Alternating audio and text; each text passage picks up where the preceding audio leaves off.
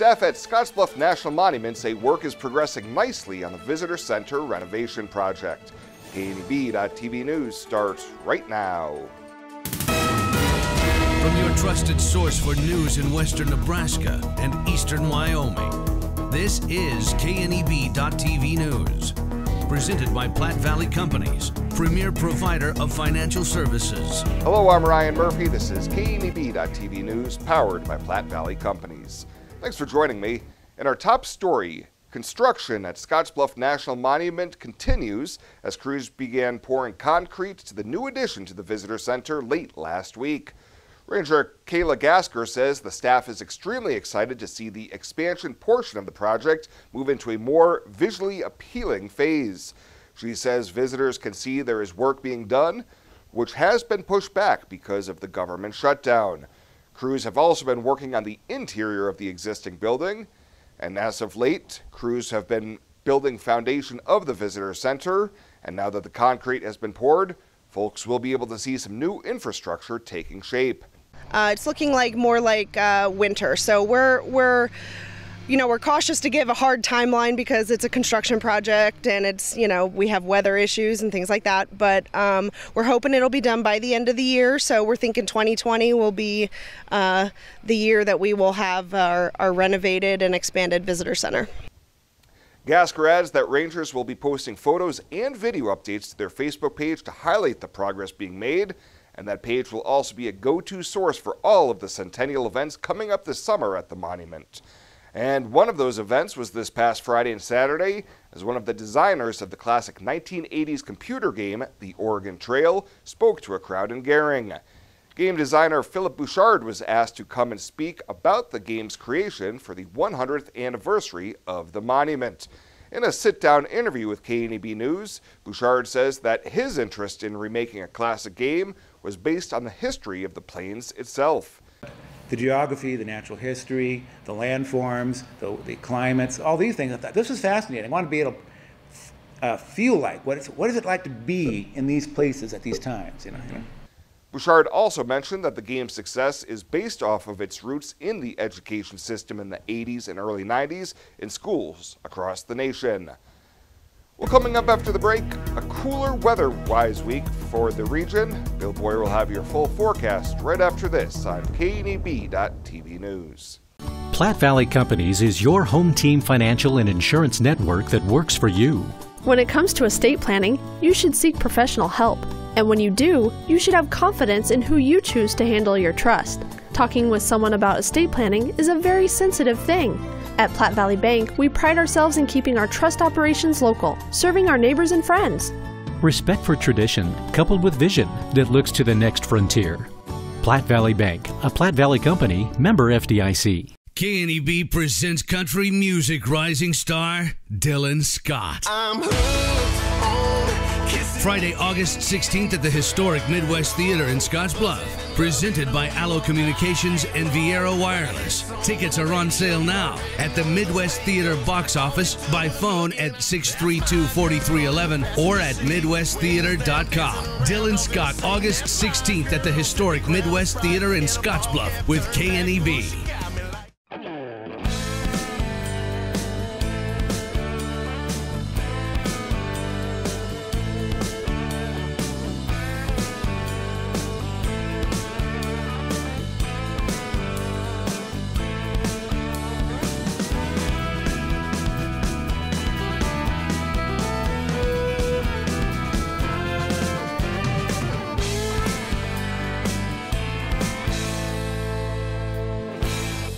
Arby's $5 meal deal is the perfect bag lunch. Any of these sandwiches with curly fries and a drink for just $5. Arby's, you're the best mom ever.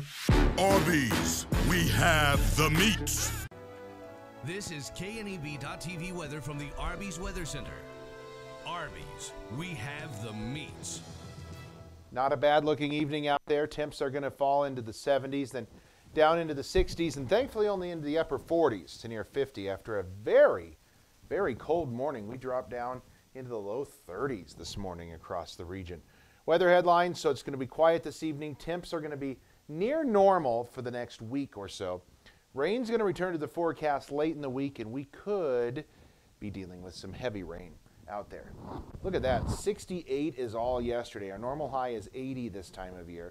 Low yesterday morning was 43. We dropped into the mid-30s across many areas tonight, or overnight this morning, down to 32 early this morning in Sydney. Some reports of some upper 20s at Stegall tonight, or overnight. 29.8 degrees reported by the Cooperative Observer there in Stegall. Nothing in the rain gauge, just 1/4 of an inch for the month, so we're only about 1/4 of what we should be.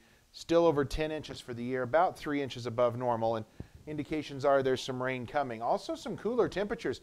This is not going to change, folks. We're right here in the heart of below normal temperatures over the next 8 to 14 days.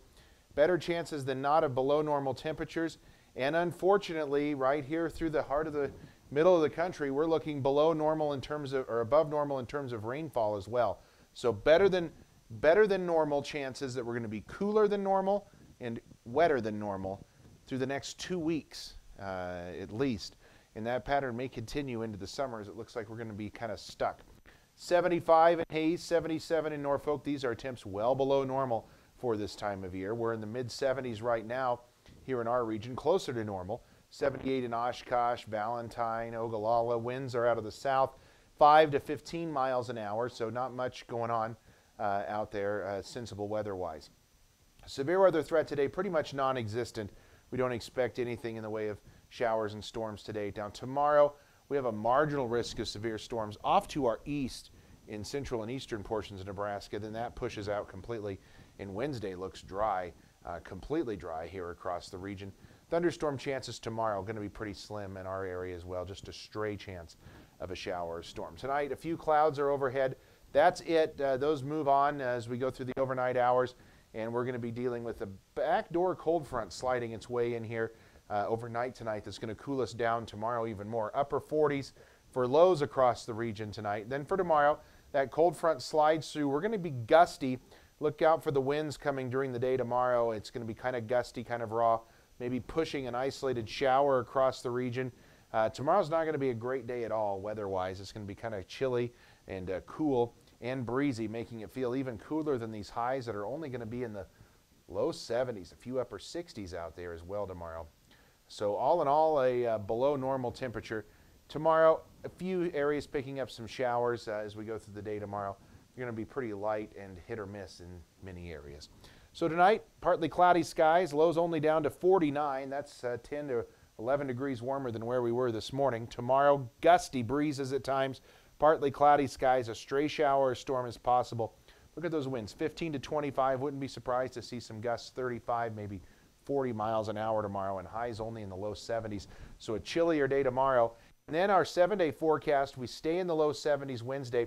Then we warm up Thursday, Friday, into maybe the low 80s to near 80 degrees. And we're just going to kind of copy that forecast from Friday all the way through Monday of next week. Temps near 80 with at least decent chances of showers and thunderstorms every single day. Some of those could contain some heavy rainfall producing storms as well. Lows only down into the low 40s as we're going to be stuck in this weather pattern for most of the next 2 weeks probably. The pecan chicken salad and ultimate BLT sandwiches from Arby's. It's like eating a whole farmer's market. Arby's, we have the meats. For sandwiches.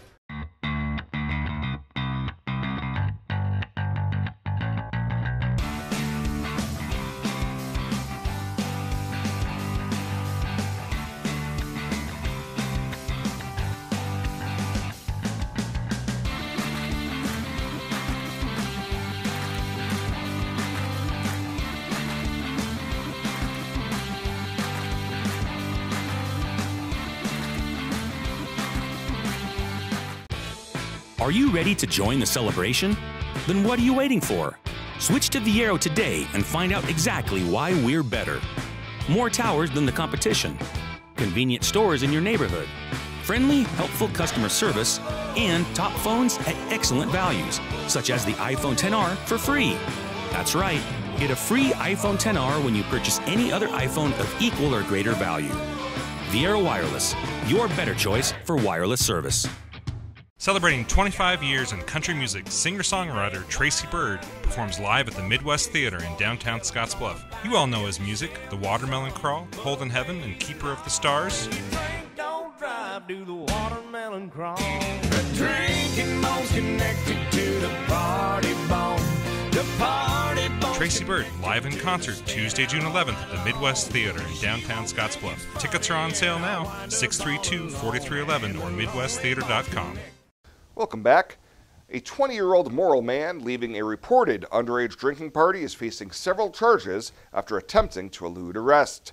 Early Sunday morning, deputies attempted to pull over 20-year-old Trevor Cecil on County Road 11, but instead, he accelerated, turned westbound onto Highway 92, and led the deputy on a chase with speeds exceeding 100 miles per hour.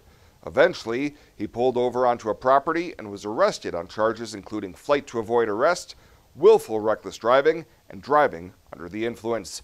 He made his first appearance today in Scottsbluff County Court.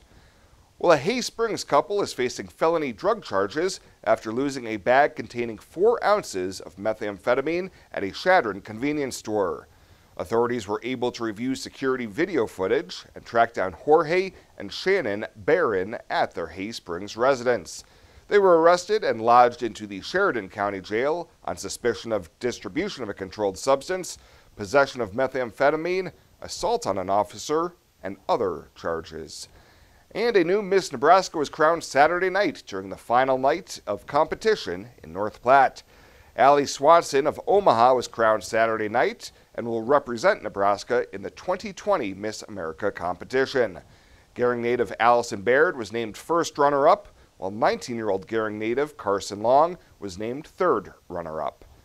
Well, straight ahead, a busy weekend in Scottsbluff as dozens of athletes partake in the West Nebraska All-Star Games. Chris Cottrell with all the highlights right after this. Why love a rain garden? Let me count the ways. Rain gardens contain and filter water runoff while recharging our underground water supply. They provide habitat for birds, bees, and beneficial insects. Native perennials give 4 seasons of color and texture, beautifying a home while increasing its value. Established gardens are low-maintenance, low-water landscape features. Colorful, functional, and sustainable. Rain gardens. Brought to you by Tri-City Stormwater. Our water, our responsibility. Take your career to the next level with Chadron State College's online Master of Business Administration program, taught by experienced professors who care about your success. The accredited, fully online MBA program is backed by CSC's more than 100 years of education leadership. Flexible, 8-week courses let you work at your own pace wherever you are, and CSC's experienced professors are committed to your success. Chadron State College, real people, real results. Join us today at csc.edu. With warmer weather comes warmer vehicles. Let the professionals at High Tech Automotive help you with your automotive checking, maintenance, and repair so the heat doesn't beat your vehicle. Take your vehicle to High Tech Auto Service between Baumgart's and Frank Parts, 632-2731. You said yes. Together, you planned every detail. You married. And then you realized 500 square feet just isn't enough room for 2. When life happens, find a home that fits. First National Bank North Platte. Start your mortgage pre-approval today. You decide to add another to your family. You start reading parenting books. You're amazed that such a small human could need so much space. When life happens, find a home that fits. First National Bank North Platte. Start your mortgage pre-approval today. Now, sports from the First National Bank Sports Desk. First National Bank of North Platte, the bank to think of first. Welcome in. It's the West Nebraska All-Star Recap edition today from the First National Bank Sports Desk. On Saturday afternoon at WNCC's Cougar Palace, it was the 35th annual West Nebraska volleyball game with the West team trying to make it 3 straight wins in the series. The West jumped out quickly, taking the first set 25-20 behind 5 kills from Alliance's Emerson Siza. In set 2, both teams, well, they went to completely different lineups, but still the same result with the West winning 25 14. Mackenzie Anderson of Ogallala and Kiana Wilfred from Mitchell each had solid sets as the West went up early 2-0. For the sake of competitiveness then, we needed the East to win the third set, and it was back and forth all the way to the wire with Addison Johnson of Cody Kilgore scoring 7 points in the set. Johnson helping lead the East to that third set victory 29-27. Match still up for grabs then in the fourth, but once again it was Siza along with Hershey's Channing Holm really getting off some big swings as the West clinched the match 25-20. They'd go on to win the fifth and final set of the afternoon 15-8 for a 4-1 win. Siza was named the MVP for the West team with a double-double of 17 kills and 19 dings. The East MVP was Cody Kilgore's Johnson. The Sportsmanship Award winners were for the West, Mackenzie Anderson of Ogallala, and for the East, Courtney Rice from Mullen. Overall now, the West has won 12 of the last 14 volleyball all-star matches.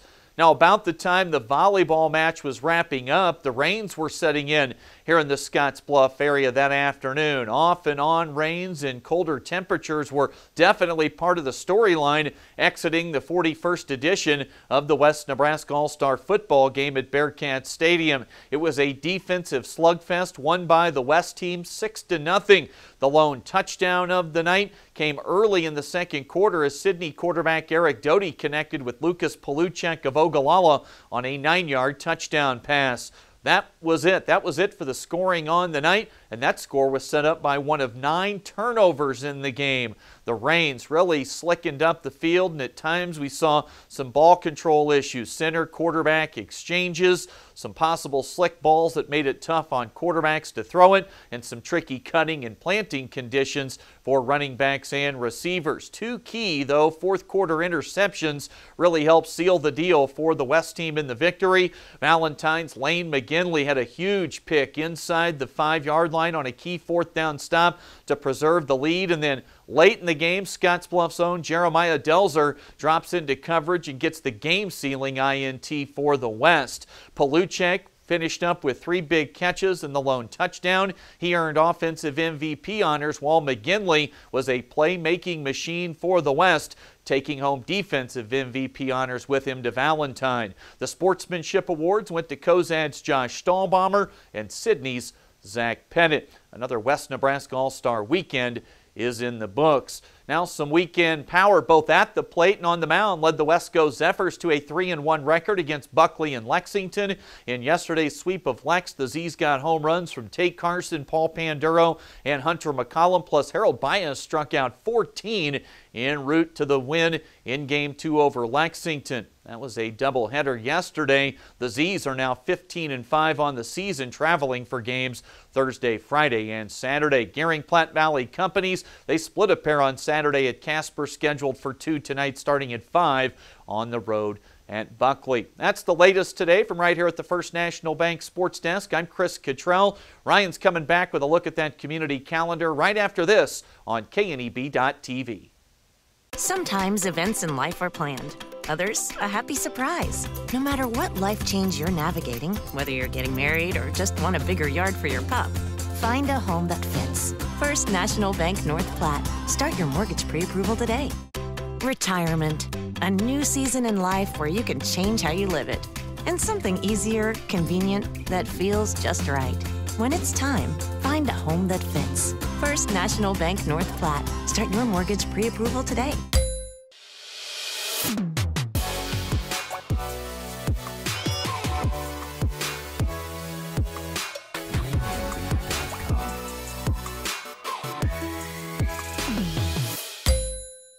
Known previously as Angela's Bridal and Boutique in downtown Scotts Bluff, now tuxedos and men's formal wear by Angela's. Brought to you by Weborg 21 Center. We are excited to offer you more one-on-one customer service. Whether you need a tux for the wedding, a suit for the office, or you're just ready to step up your everyday fashion. And don't forget our second location. Angela's Boutique is now located at Bianco & Company in downtown Scotts Bluff, still empowering women to look and feel their most confident. The same great boutique, now just down the street. When it comes to helping local folks with the loans and financial advice they need, we don't horse around. Our only goal is to help you and your family achieve your financial goals with the right loans and savings products. So if you want to bank with people that care about you and your financial needs, stop by or give us a call. First State Bank. We're big on you. Member FDIC. Online at fsbcentral.com. Well, let's take a look what's happening on today's community calendar.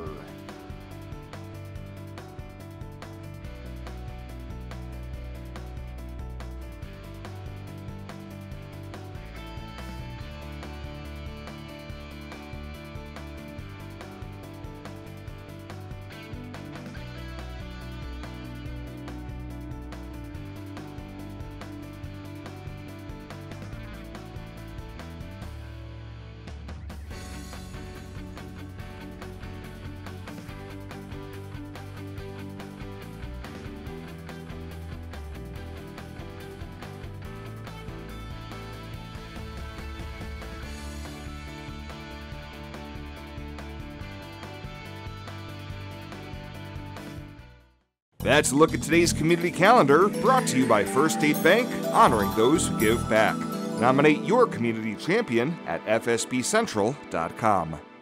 Now is the perfect time to upgrade your windows with Renewal by Anderson of Wyoming. For a limited time, buy one window and get the second window at 40% off. Plus, no down payment, no monthly payments, and no interest for 12 months. Call to get a free, no-hassle estimate on superior quality Anderson windows featuring advanced technology and an industry-leading warranty. All with no down payment, no monthly payments, and no interest for 12 months. And our limited time, buy one window, get the second for 40% off special. Call Renewal by Anderson of Wyoming at 307-215-7493. June 23rd through the 29th is National Lightning Awareness Week. Make sure to protect your family and yourself from lightning. It's always a good idea to install lightning rods on homes and surge protectors in the home. Remember that lightning can strike many miles ahead of a storm front. Beware of weather forecasts and watch for developing thunderstorms. So when thunder roars, go indoors. This message is brought to you by Roosevelt Public Power District, your touchstone energy partner, the power of human connections. Platte Valley Companies is your home team financial and insurance network that works for you. Platte Valley Bank provides a broad range of financial tools for your short and long-term business needs. Our experienced commercial lenders will work with you every step of the way to help your business grow. At Platte Valley Bank, we are proud to provide you with local decisions by hometown people for your hometown business. Respect for tradition coupled with vision that looks to the next frontier. Platte Valley Bank, a Platte Valley company, member FDIC. And finally tonight, the Circus rolled into Scottsbluff late last week, and not only was it great family entertainment, but a fundraiser as well. Scottsbluff Professional Firefighters Local 1454 brought in the Carson and Barnes Circus for 4 shows on Friday and Saturday. Crowds were delighted with elephants, acrobats, the ringmaster, and all the entertainment that comes with the circus. But as Scottsbluff Fire Captain Justin Houston explains, the circus also serves as a fundraiser for them as well. The circus has been really great. They give us a percentage of ticket sales back as a fundraising event for us, and we use those funds, bringing those in to help support local programs and events that we put on throughout the year. So this is one of our big fundraisers that we do every couple of years, and to help us build those funds to give back to the community. They say the shows went off without a hitch, and there were lots of smiles and laughs had by all of those in attendance, and reiterated their thanks for supporting your local firefighters by attending. Well, that does it for us this time. Thank you so much for tuning in, and we'll see you here next time.